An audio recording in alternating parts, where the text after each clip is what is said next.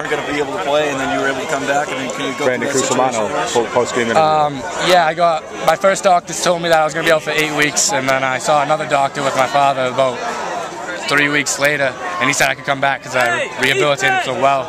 And yeah, that's it. I just got back into practice. When did you suffer the injury? When? It was a Revere game, like early November, I think. So it was a collarbone?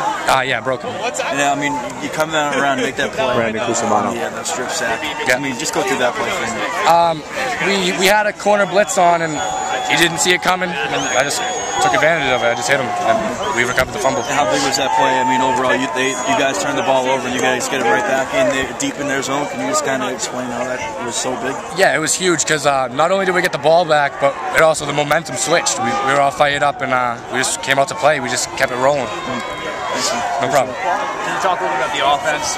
You came back on Tuesday, had a clock pass or the wing pass, whatever they call it, and this game you have it again. Just how good are you guys when you're clicking? Oh, we're unstoppable because every run play we have a counter off of it for a pass, and they're so worried about Jordan and Gilbert up the middle, they just forget about me sometimes, and Joey hits me whenever, always. Is it okay? Are you finding that role?